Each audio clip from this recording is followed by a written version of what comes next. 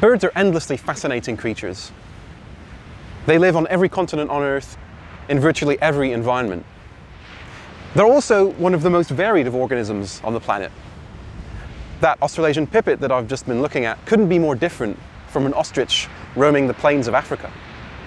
And that's only one comparison out of many that we could make that highlight the mind-blowing diversity of birds in all their forms. In this three-part Birding Today video series, we'll be exploring exactly how birds are arranged or classified into different groups. In biology, this is known as taxonomy, the classification of living and extinct organisms based on shared characteristics. Another way to put it is the process of classifying animals and plants into groups within a larger system, according to their similarities and differences.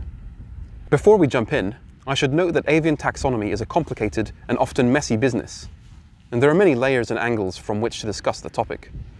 I will do my best to keep the information in this video series simple and clear, whilst also exploring the complex and different ways in which we classify birds biologically. In this first video of the series, we'll mostly be focusing on the taxonomic ranks of domain, kingdom, phylum, subphylum, and class. Welcome to Bird Taxonomy Explained, Part 1. Domain to class.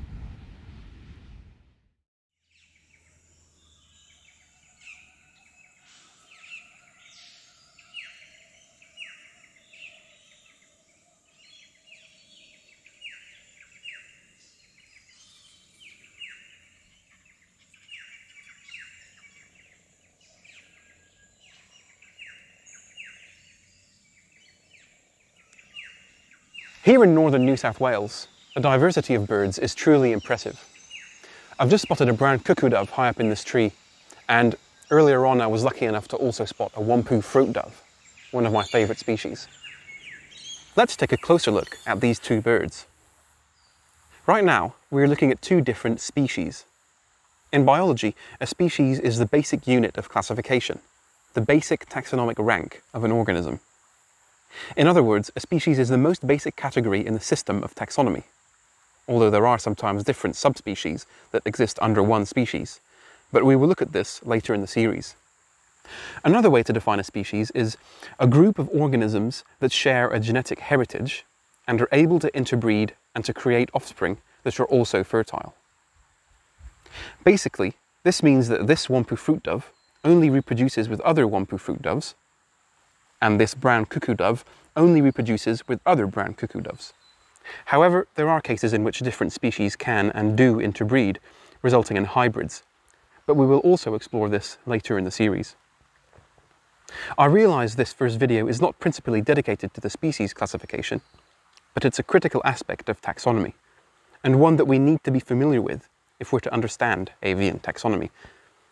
That being said, let's now zoom out and look at the broader structure of the avian taxonomic system. All birds belong to one single biological class, the class Aves, which simply means birds in Latin. Birds are warm-blooded vertebrates that are in fact feathered theropod dinosaurs, making them the only known living dinosaurs. They are characterized by feathers, toothless beaked jaws, a high metabolic rate, and of course, the laying of hard-shelled eggs. Other features birds possess is a four-chambered heart and a strong yet lightweight skeleton.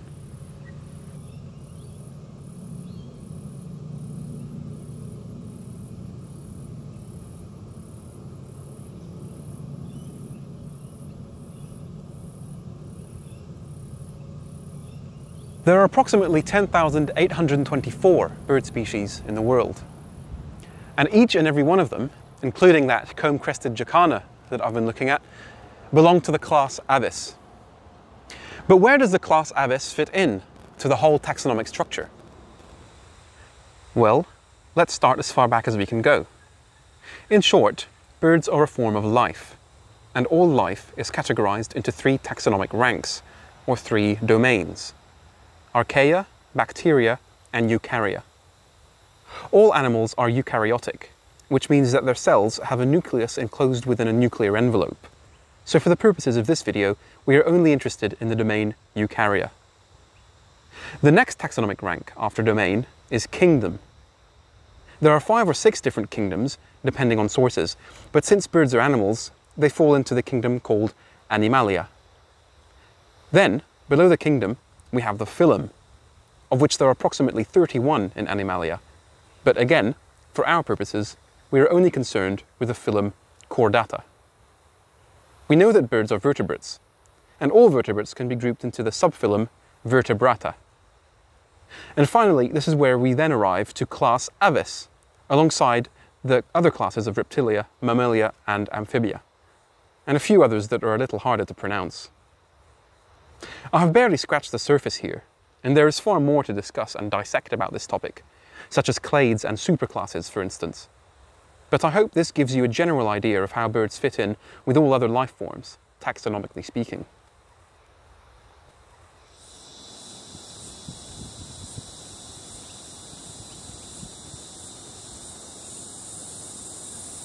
So that's how we arrive to the class Aves, the biological class to which all birds belong. But what else do we know about birds? What characteristics do all birds have? And are there some characteristics that some birds have, but others don't?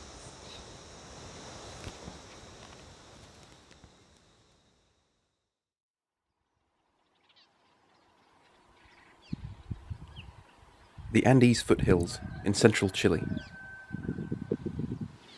Here, the majesty of birds is truly unmissable.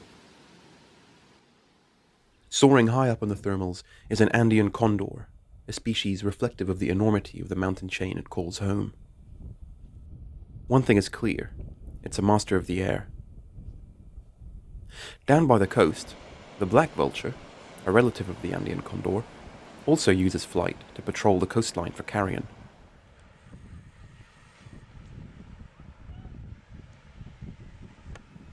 In a nearby coastal wetland, black skimmers use their aerial ability to feed, skimming their beaks through the water, waiting to snatch an unlucky fish close to the surface. Most birds can indeed fly, but some species are flightless, like the well-known ostrich, or any species of penguin, for example. Other birds, such as the great horned owl, are also powerful flyers, but they spend the day roosting, waiting until darkness falls to become active.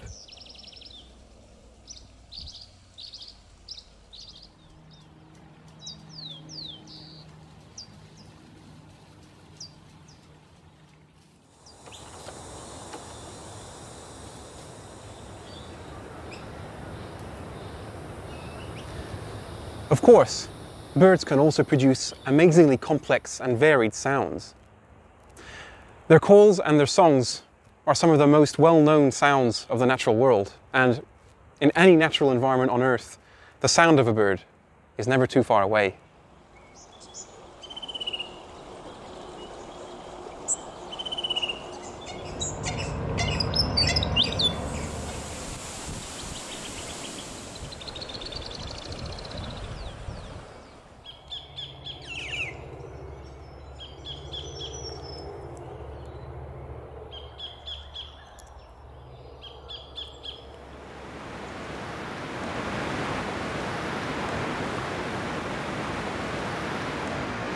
All birds are linked through a set of very specific characteristics.